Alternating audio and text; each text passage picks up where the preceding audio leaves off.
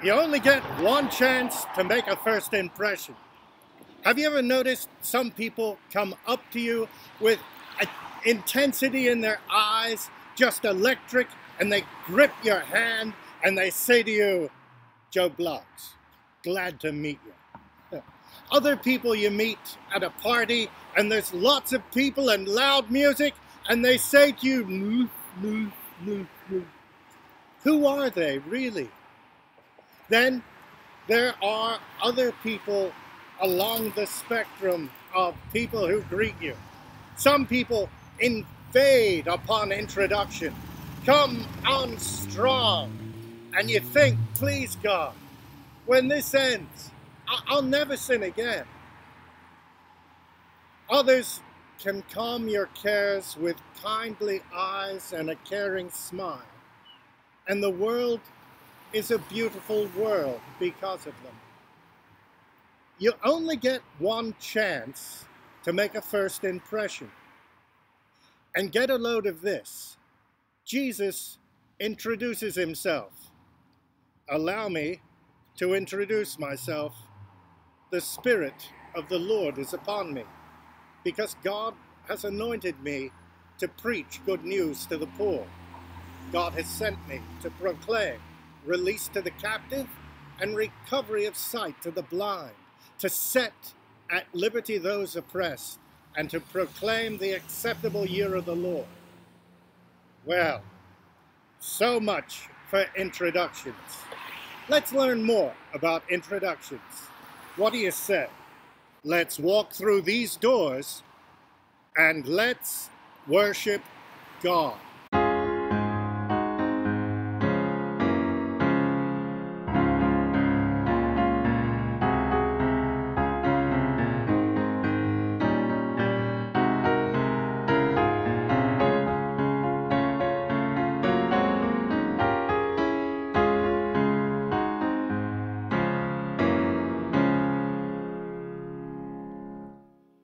A blessed good morning to you one and all, and welcome to Drexel Hill United Methodist Church this third Sunday after Epiphany.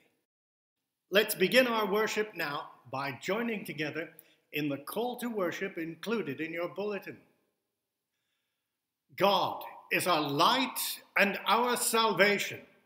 Whom shall we fear? God is our shelter and refuge in the days of trouble, and our hope and joy on the days of celebration. Beloved of God, enter this worship in thanksgiving, for God is among and within us. Thanks be to God.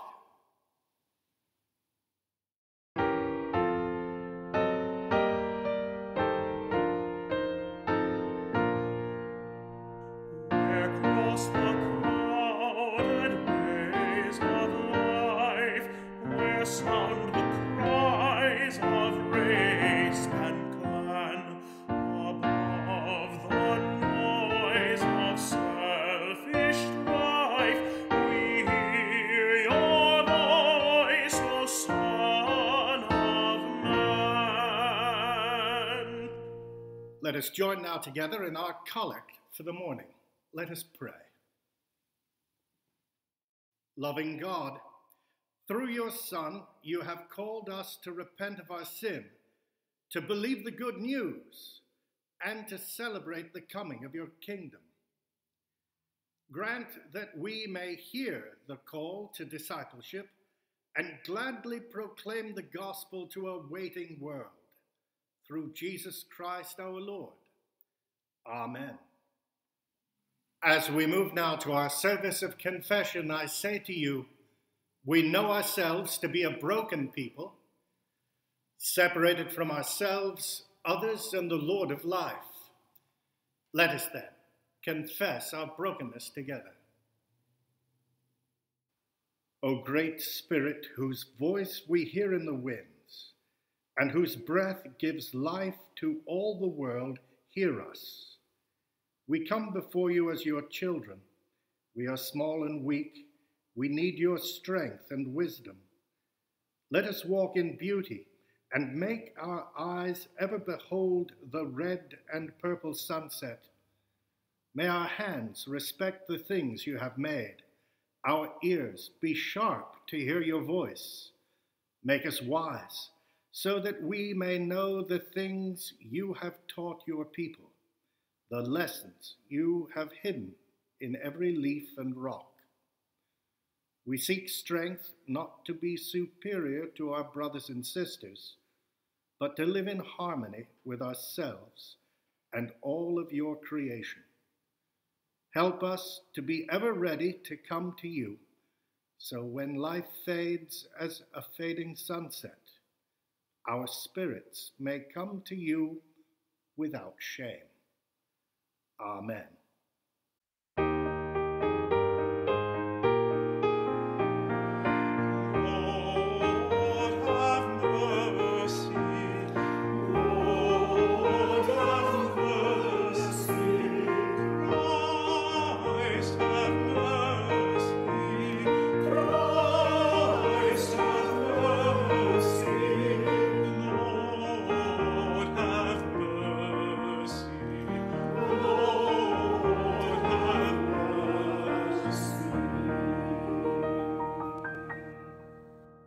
The Lord be with you, and also with you. Lift up your hearts. We lift them up to the Lord. Let us, in one voice, receive our pardon, saying, Thanks be to God. And now, dear sisters and brothers, let us offer one another signs of peace. The peace of Christ be with you, and also with you.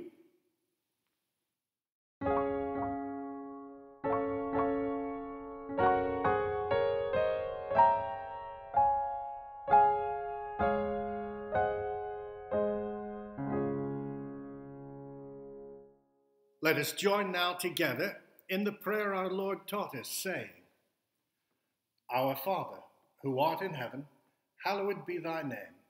Thy kingdom come. Thy will be done on earth as it is in heaven.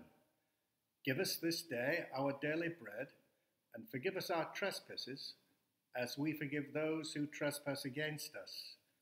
And lead us not into temptation, but deliver us from evil. For thine is the kingdom, and the power, and the glory forever. Amen.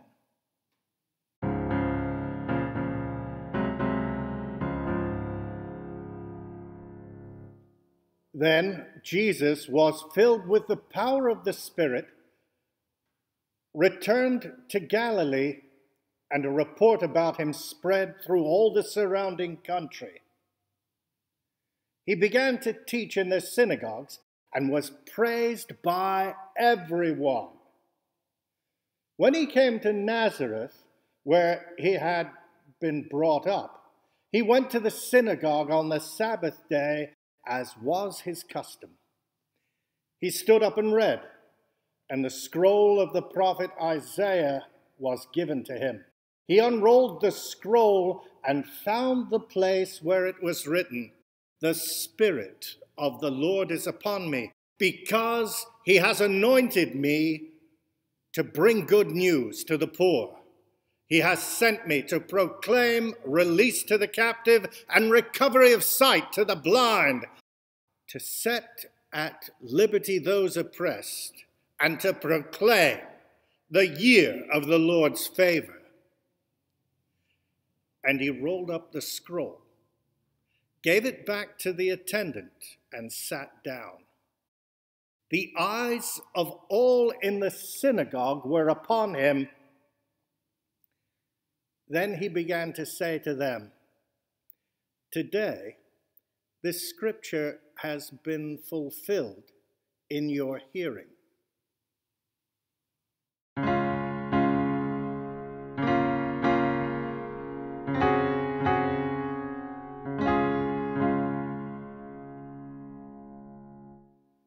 The Spirit of the Lord is upon me. Jesus, in just a few words, does an amazing thing. This scene from our scripture this morning, it's compact, it's brief, and its significance may be overlooked because the brevity doesn't suggest its importance.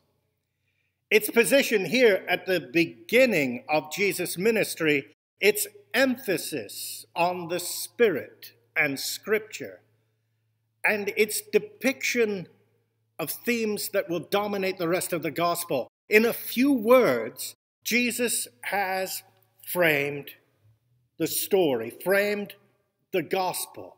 Readers of the gospel now understand that all Jesus does in the coming chapters occurs by the power of the Spirit. Jesus teaches and preaches and heals and casts out demons. He moves among the poor, the outcast, the sick, and the blind. His actions fulfill the scriptures, especially the prophets. But even those who awaited the fulfillment of the scriptures took offense at Jesus and eventually put him to death. The scene we have in the scripture passage suggests that the basis of the people's hostility toward Jesus was a difference in the way they interpreted Scripture. So the people of Jesus' hometown read the Scriptures as promises of God's exclusive covenant with them, a covenant that involved promises of deliverance from their oppressors. Well, that's fine. That's great. Jesus is announcing deliverance, but it was not a national deliverance, but God's promise of liberation for all the poor and oppressed, regardless of their nationality or their gender or their race. There is the rub in the Gospels.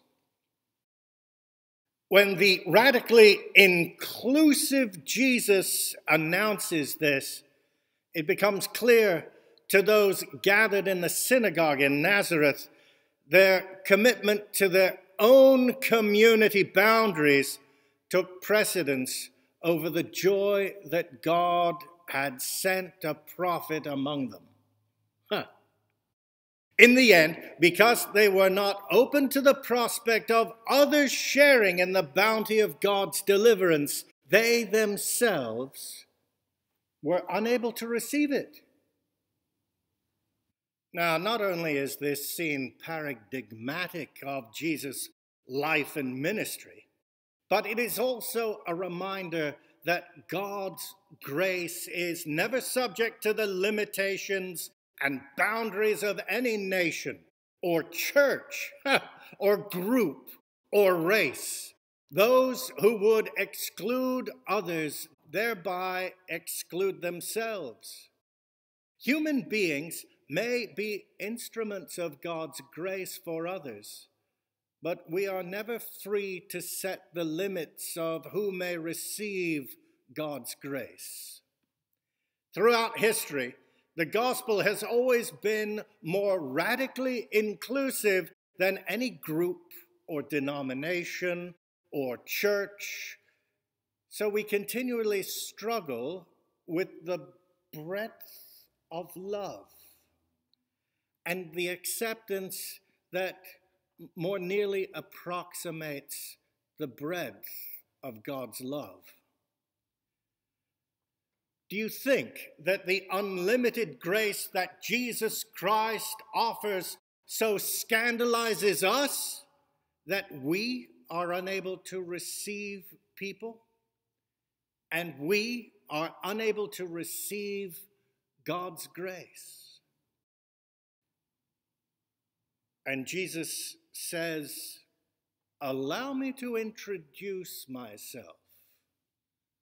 The Spirit of the Lord is upon me." Amen.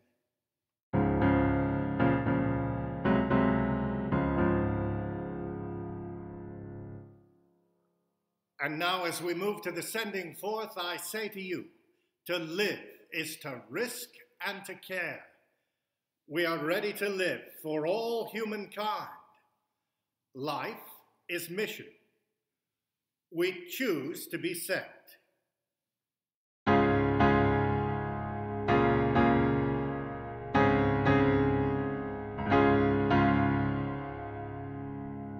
And now, as you have been gathered in from the world to hear the gospel proclaimed, I send you back now into that same world to tell of the living Christ, and take this benediction with you. God the Creator, God the Redeemer, God the Sustainer be with you now and remain with you evermore. Amen.